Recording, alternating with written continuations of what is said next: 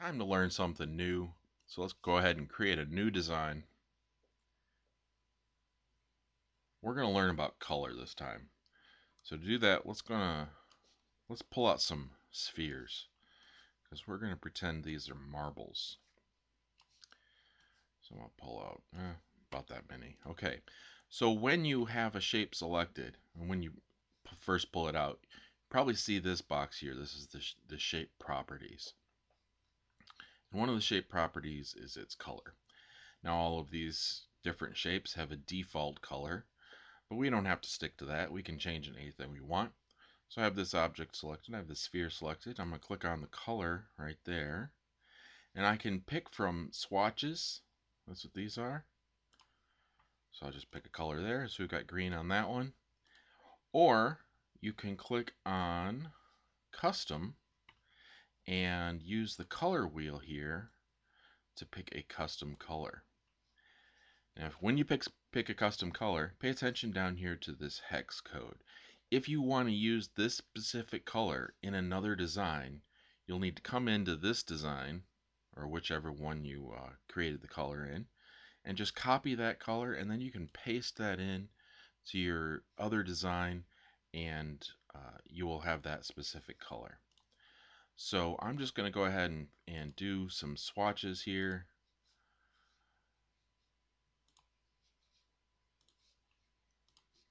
And make these kind of colorful. Let's see, what haven't I done yet? I've got green. Let's do a nicer blue. There we are. So we've got some colors going on there. Now, there's something called grouping, and we'll talk more about that later. But what I want to point out now is that when you group something, all of the colors change to just be one of the colors, probably the last one selected. But you don't have to stick to that. You can click on multicolor, and these are still grouped, but they still have their original colors. So this is useful sometimes when you're working on something, you want to see the different parts.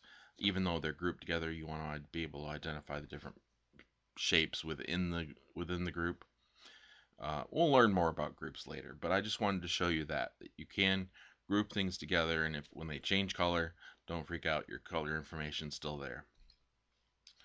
But one last thing before we go, these colors are only for presentation. You usually can't get a 3D print of multiple colors. Now there are ways of doing it, there are exceptions, but for the most part, when you 3D print your design, it's just going to be in one color of plastic. So this is for your own help you imagine what your project might look like if it was in full color, and also to help you identify those parts. Also, we have a name here. Every design has this sort of random name that's applied to each of these. You can just click on the name and change it. I'm going to change this to Color for Marbles. There we are. Our dashboard.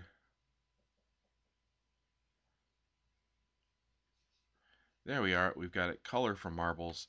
Now there's another thing you can do from the dashboard. You can click on this Options tab and go to Properties. And there are a few things here that you can change. You can change the name here if you want. You could give it a description.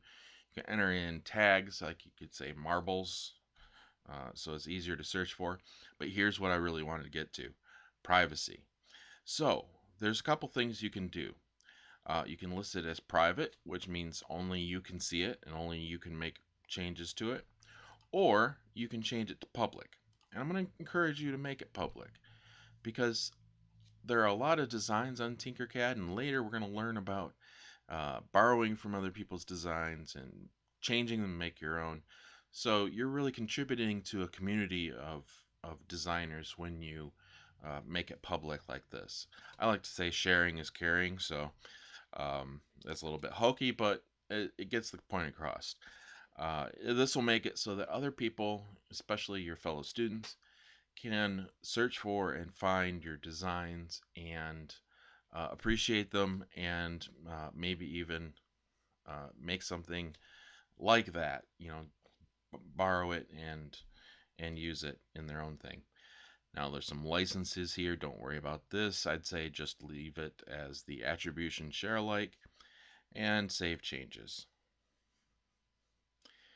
So I'm going to do that with this as well. I'm going to change properties here. I'm going to change this to Minecraft pickaxe.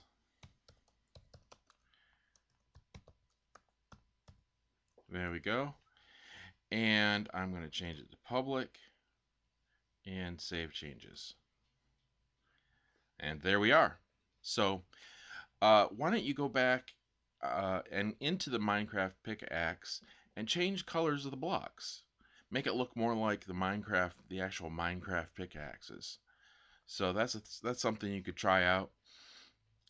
But as always, just go ahead and create a new design now that you know about color and see what you can make. Just go out there and play and have fun.